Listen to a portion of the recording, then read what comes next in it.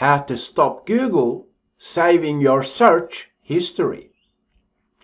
When you're logged into your Google account, press on your profile icon, press on Manage your Google account.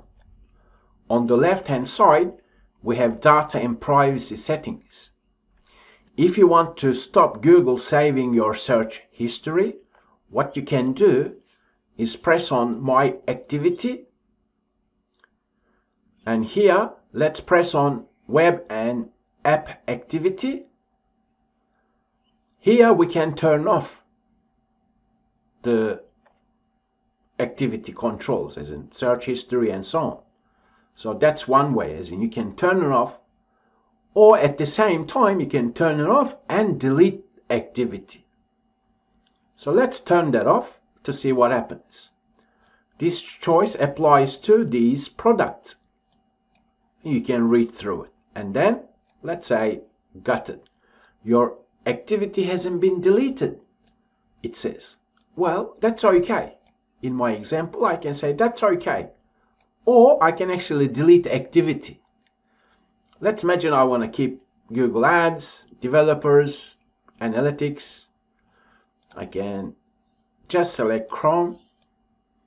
And let's say Google Lens. I searched Google using Lens. I can select search, or even Google Maps, image search, and so on. So that will depend as to how you're using your Google account.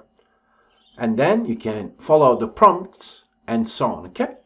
So basically, if you want to stop Google keeping your history for search, you simply look at your activity controls for web and app activity. Make sure you turn it off first, or else tomorrow it will keep your history here, right? And you can select certain activity, perhaps for search or Google Maps and so on. You can anytime turn the activity back on. Also, if you're using Google Chrome, you can actually search the internet using Chrome Incognito tab option. This is a little bit more private, browsing the internet, okay? And if privacy is absolutely important for you, and you do not want any search engines to track your online activity, then there are many different ways.